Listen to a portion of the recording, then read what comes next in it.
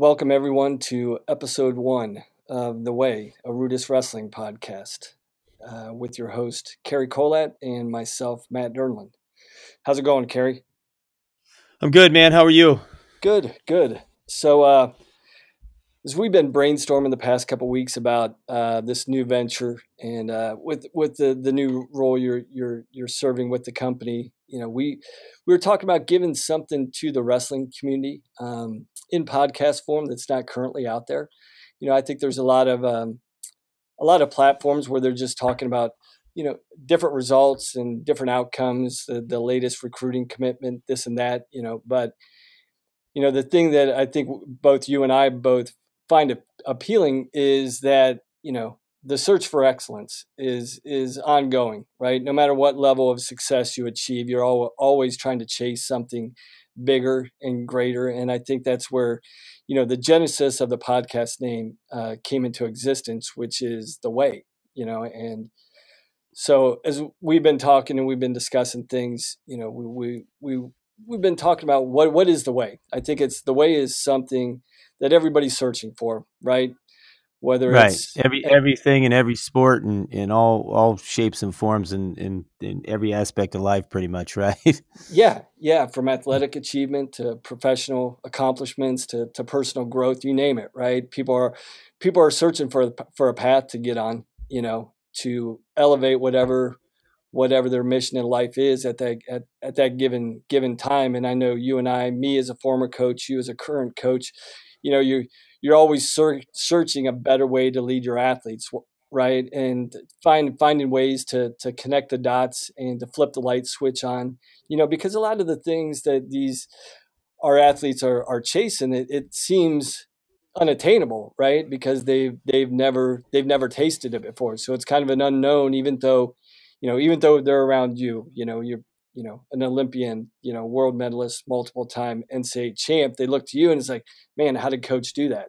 And Right. So I think the role of the coach is always trying to figure out a way to, connect those dots, to flip the light switch on, to activate, their potential at the highest level. And, so in discussing this, and how we've discovered this path that we're on and the way that we're chasing things in life, it's all through learning, right? We're always continuing to learn. And the best way to do that is to look outside our current environments and dig into areas that, that can spawn new growth, new ideas, new ways of explaining things. And so I think the goal of the podcast is what we're going to be doing is looking at different forms of literature in the next weeks, months, and ongoing from here to generate discussion, generate new ways of thinking about things. And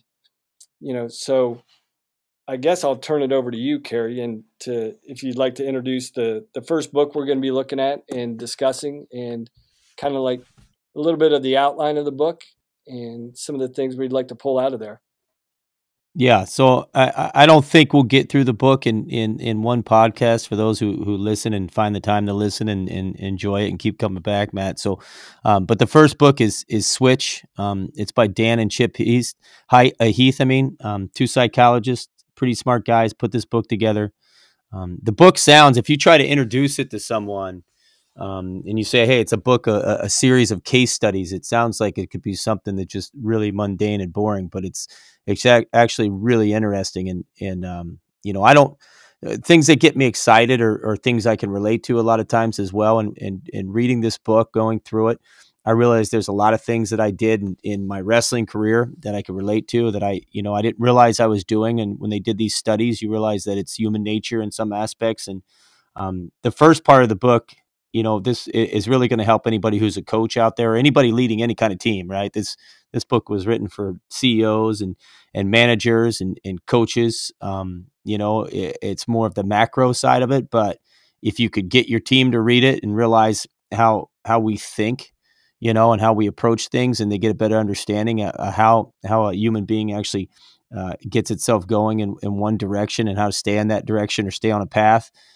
It's really helpful, but it's obviously going to be more for the coaches. And again, the book is It's just ironically called switch, and we got the switch in wrestling, but there's really no Yeah. relation in terms of athletics. But in terms of how the book breaks down, the first part of the book is understanding the psyche of an athlete or any person that you're managing. And I like how he starts out in the book. They say everybody's a schizophrenic. Everybody has two personalities, and they go down and they break it down into, you have a rider, which is your analytical side, the side that can get hung up on, going through every, plan from A, B, C, D to, every backup plan. And the rider is the analytical side that can sometimes slow you down. And then they go with the emotional side, which is the other personality, which they call the elephant in the book, which is your emotions. Or you could say your gut. It's that part of you that makes the decision and you go for it. And, they use various, ways to explain the elephant in the book. And as one for wrestlers and coaches out there, the easiest way to think about it, anytime you had to cut weight and you're on a diet plan, or you're monitoring what you eat, and you wake up that one morning and you just say, screw it, I'm going to eat whatever I want today. That's the emotion. That's the side that walks out in the kitchen and smells something good and says, I want it. And the rider is that side inside of you, that part of you inside, trying to control that big elephant or control your emotions. And you're trying to steer away from, eating what you shouldn't eat that day. And so for us in the wrestling community, it's probably the easiest way to explain it. But obviously that can relate to anything in life, whether you're trying to save money and get your retirement up, or, you can either take that 4 vacations or just 1 vacation, whatever it may be. But that's the breakdown. And as a coach, if you can, understand that all your athletes have 2 ways of thinking. They have the analytical side and the emotional side.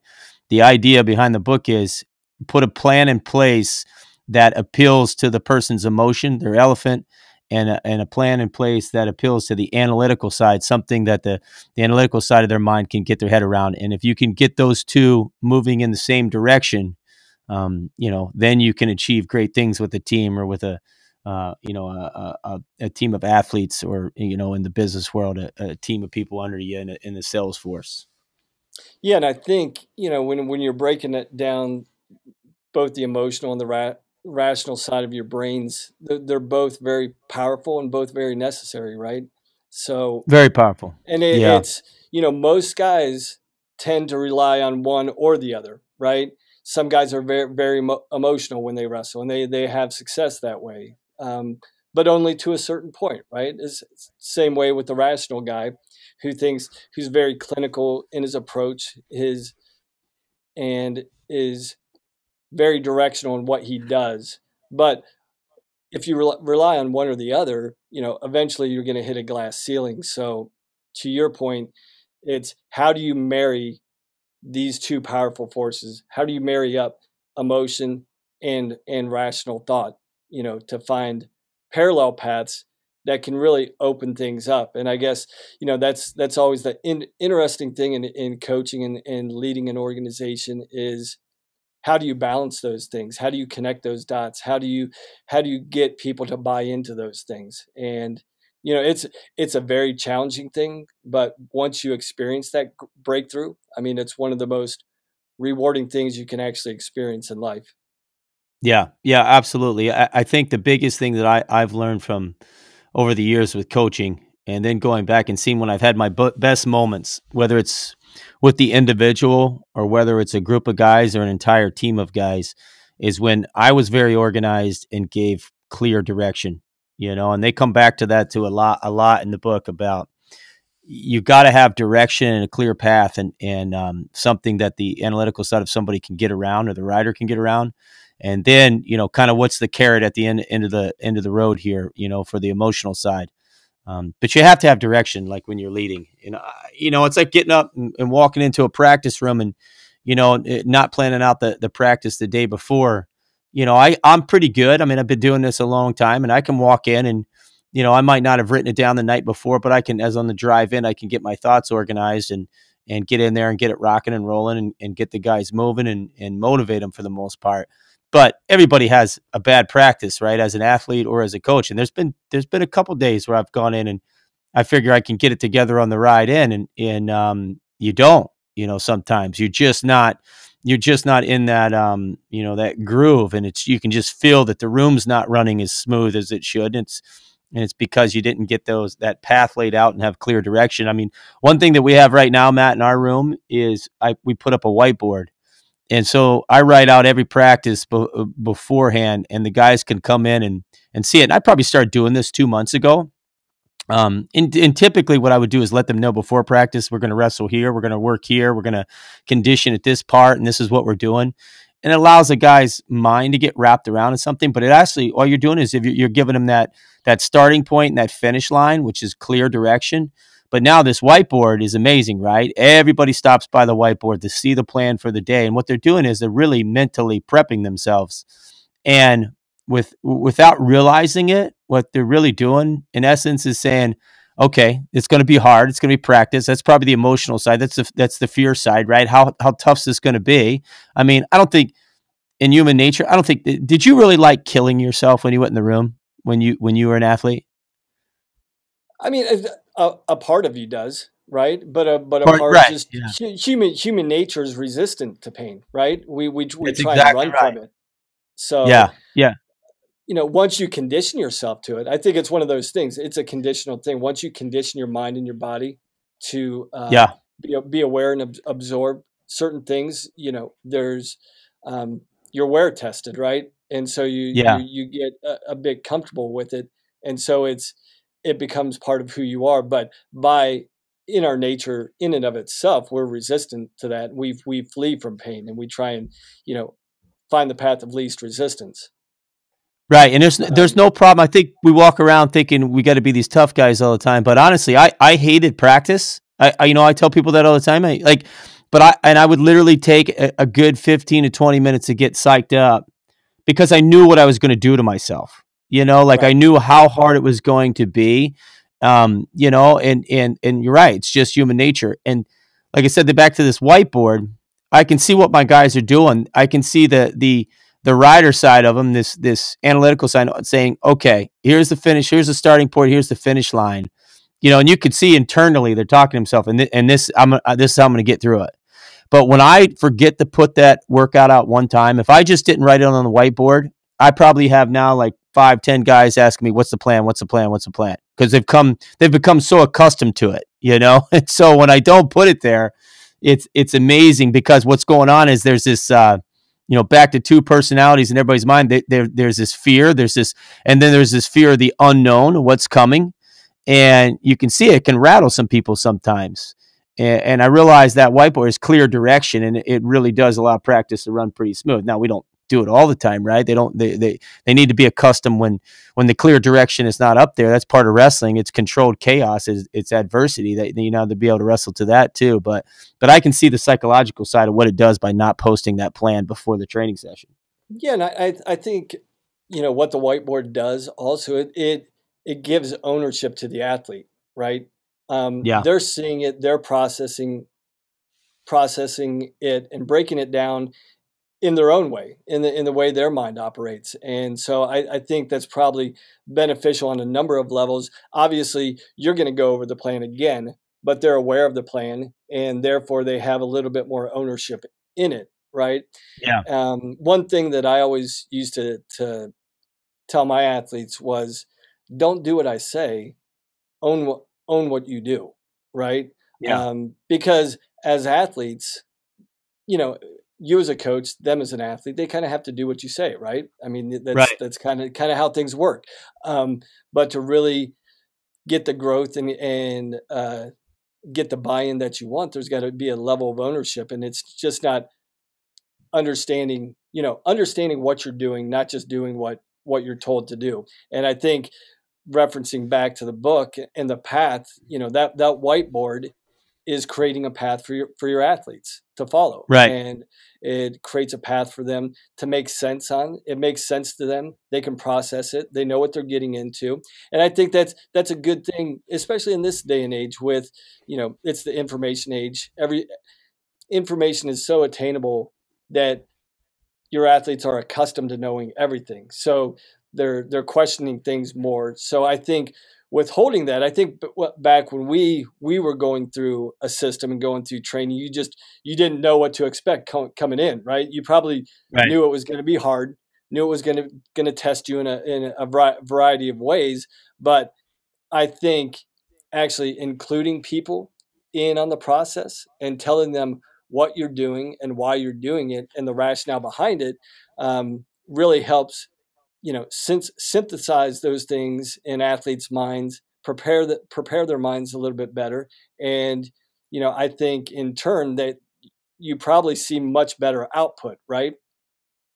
Absolutely. Like I said, we did a show one time. The question was in terms of training, and I said it's easy to show somebody. It was goal setting, actually. I was talking about goal setting, and when you actually lay out, here's point A and here's point B, and people can see the finish line. The output is definitely different when it's an unknown. When you don't tell them how long they're going to go, whether practice is going to be an hour to 2 hours, when the live's coming, when the conditioning is coming, going back to live. Unknowns throw people off. And, that's the big thing. But it's, that's part of our sport. We all know that. You want people to be able to deal when there is an unknown, be the leader, be the confident one, and step up and get through it and, break it up or chunk it up in their mind.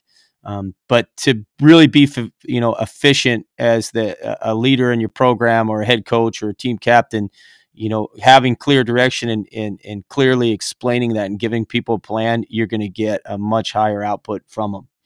And, again, this is, Matt and Cary, we're talking about the book Switch.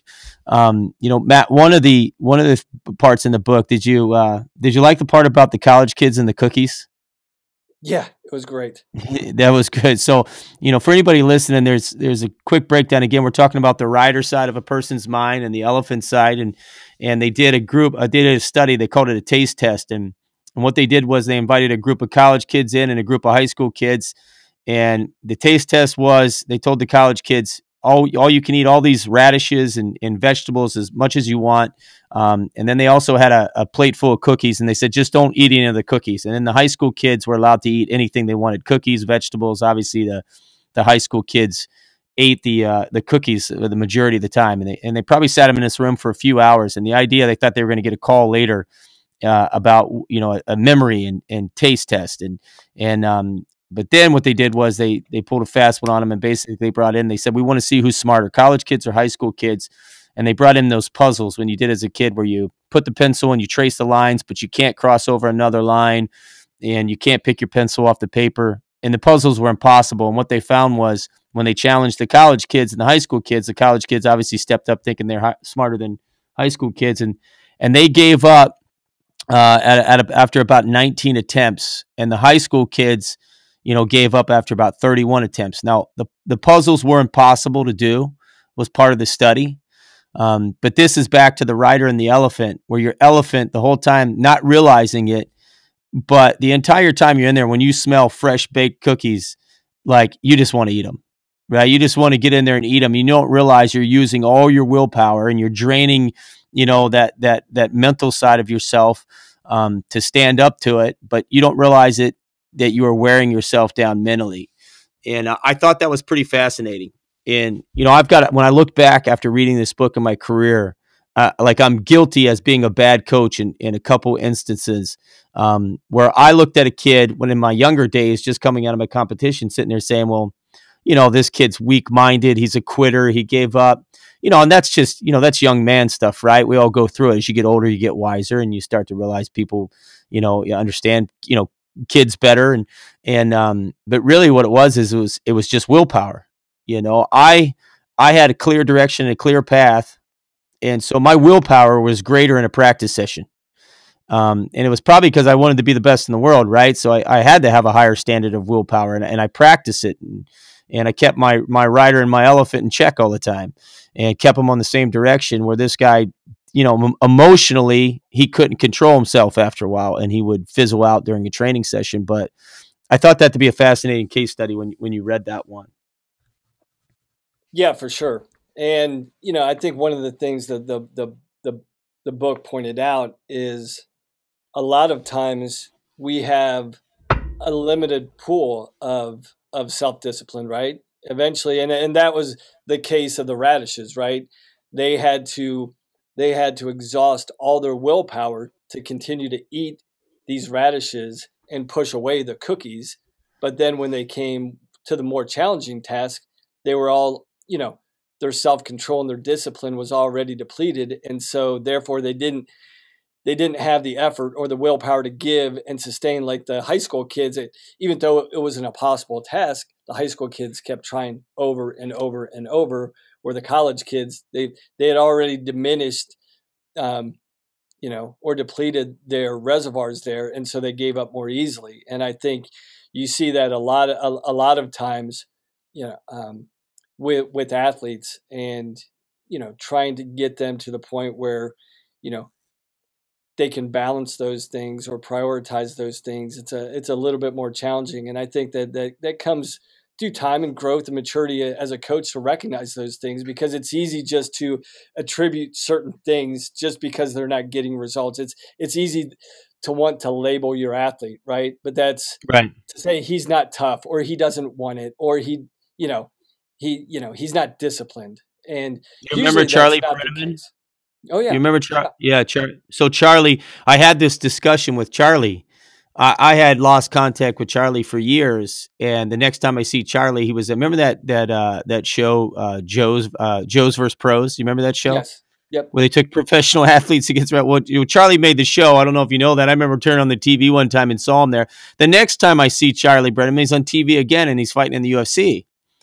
And I remember looking back, I mean, I was like, this guy, like, he had a breaking point, and him and I discussed it. And he has a podcast, and I was on it, and we were talking about it. I said, Charlie, that was me in my younger days. And when I look back, I say, I wasn't a developed coach yet. I looked at you as a guy who shut down and quit. And now look at you now, all these years later. You may not have achieved it at the time when you were a Division I wrestler, right? You didn't get all the accolades that you wanted, but now later in life, it's starting to come because he's starting to figure it out. And he even says, like, he goes, I would always get tired, or I would fizzle, or I just, and it came back to like willpower. He just couldn't sustain it, couldn't sustain the activity for as long as I could. But I was in where I wanted to be. Like, I knew wrestling was the only place I wanted to be in at the time. And I think he was still figuring it out. Now, I mean, you look at it now, the guy, he has had the opportunity to fight in the UFC. He's got a great podcast going. But I look back, and Charlie is one I always say he was a guy that, he needed to eat those cookies at the time to keep going, and he was fizzling out his willpower in practice sessions or in matches. And now he's doing great, Yeah. And I think that rolls into the final point of the book. The outline is they were kind of outlining the book in chapter 1. And, what a lot of kids are looking for is clarity, right? Yeah.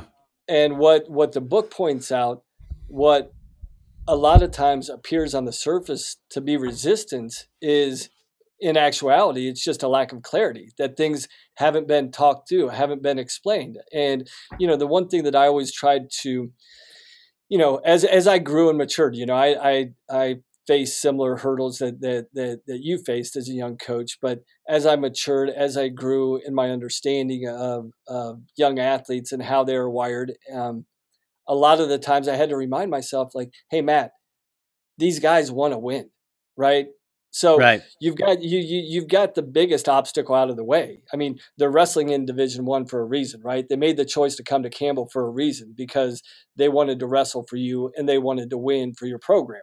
So a lot of times, sometimes you want to, when you're younger or developing as a coach, sometimes it's easy to come into to create like an adversarial relationship with your athletes, when in actuality, it's just a lack of understanding, maybe on the coach's side, but on the athlete side, it's just, they don't have a level of clarity. They haven't been explained or talked through certain things. And, they want to do it, and they're not raging against the machine. They're not resisting your coaching or your philosophy or what your culture wants to be. It's just, they need it explained to them a little bit more. They need to understand what you're doing and why you're doing it, right? That's exactly. And a lot of people need that. Like, I didn't need that. Like, I didn't really need what you're talking about. I didn't need somebody to sit down and explain it to me, because I already knew. Like, I was fortunate, right? I mean, I was pretty good. So I did some big things in the sport. So my mind was pretty clear most of the time, but the other guys needed that stuff. And, so that's why I always say, like, my early coaching career, I wasn't used to sitting down and talking a kid through it because I just thought everybody got it like I did.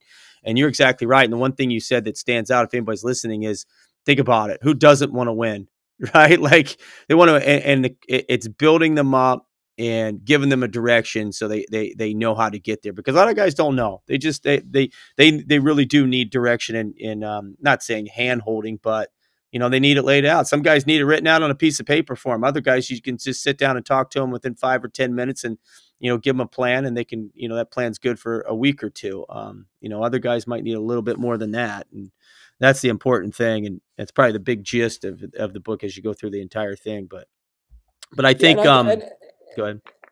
Yeah, I think just a thought that I had. I think that's a lot of times why high-level athletes take a little bit more time to develop as coaches, because high-level athletes that have had a high level of success, they take a lot of things for granted just because, I think maybe with you, a lot of things came more innately than other athletes. And, what was innate for you is something that's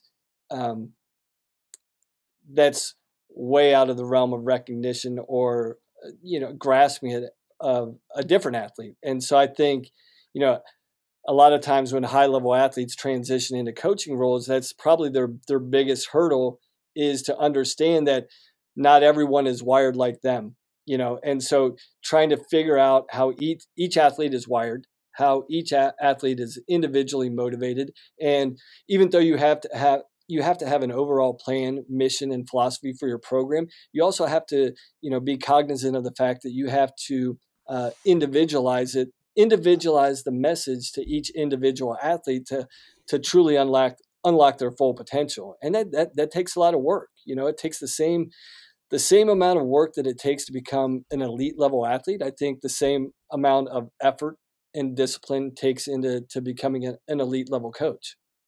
Yeah, it's true. We've seen a lot of guys who are great athletes and not succeed at the highest level in terms of coaching, and that's probably is one of the biggest hindrances. It's hard for them to relate, and they can't figure out why somebody can't get it. And once you realize everybody's not like you, then you can start to relate. And but yeah, I think you're spot on in that. How about the bright spot of the book? That was chapter 2. They start getting the bright spots. What'd you think of that part? I thought it was good. Yeah. I think that would probably be a good segue into the next episode. We've kind of covered the outline of the book. One, it's, this is the essence of the book, is how to change things when change is hard, right? And that's not only just in wrestling, in athletics, that's all of life. Change is hard. People recognize that they need to change, but it's hard to do it. So, breaking down the 3 things that you need to be aware of in change is, one, we've covered to change someone's behavior, you've got to change someone's situation. You've got to change their path, right? The second thing is what oftentimes looks like laziness is often exhaustion, or they've been depleted to the point where they don't have any more to give. And so they give in, as opposed to fighting back just because they're exhausted. So recognizing the distinction between laziness and exhaustion. And then the last thing is what, a lot of times appears to be resistance on the surface, actually is just a lack of clarity that you have to really, explain and dive into each individual person to, get them to recognize a level of understanding through their lens. And so I think the rest of the book, if you want to segue into or just give an overview of the bright spot, or what we're probably looking into in episode 2, finding the bright spot, I think that would be a good way to wrap up the show today. Yeah, that part of the book, for anybody listening, it basically takes these very complex problems that happen in all walks of life, whether it's running a business or rebuilding a business, or there's a part in the book where a guy goes over to Vietnam because the malnutrition, the nutrition rate is so low that, kids are dying at a young age. And he basically hits the ground after he gets off the plane and realizes they have sewage problems. They have clean water problems. They have severe poverty throughout the entire country. And nutrition is poor. And what he looks at is, this could be billions and billions of dollars to fix this problem. And he winds up fixing it, for not even close that cost, using a term they call the bright spots in the book. And basically went out and said, okay, find me the poorest people and the ones with the healthiest kids, and let's duplicate what they're doing. And I laugh at that because I think in where we're at in society right now, everybody wants to overanalyze, Timmy's problem or that problem. And in the end, look around and say, who's doing it? How are they doing it? And let me copy it. And I look back at my career, I always say, like, beg, borrow, and steal. People ask, where'd you get all this technique? I'm like, I watched guys. I stole it from other people. I picked people's pockets on the wrestling mat, like in terms of I could use that or I could use this. And that part makes me laugh because I think, if I were put in that position, years ago and I'd have got off the plane, I would have been sitting there saying, this is billions of dollars and it can't be fixed for decades. And it's amazing when you find the solution to the problem, how simple it was and how he relates it to other areas and how they relate it to other areas in life. But that part really was really good for me. Yeah. So I look forward to getting into that. This was a fun first episode. I think it's probably as fun for me as hopefully it is the listeners because, talking through these things, you're continuing to learn, continuing to explore new things. And I think that's, one of the great things in life is always, learning better ways, bigger and better ways of doing things. And so, yeah, I look forward to next week getting together, looking into talking about the bright spots. Good. Well, anybody out there listening, the book, if you want to follow along, the book is Switch. It's by Dan and Chip Heath. Matt and I get no money for this book, so if you want to buy it and follow along, be my guest. But again, the name of the show is The Way. We're just going to cover different topics in terms of books we read, and if we can help along the way, we're going to do it, and just kind of bounce some ideas off each other and the listeners. So, all right, Matt, I'll talk to you next week. Okay, Cary, take care.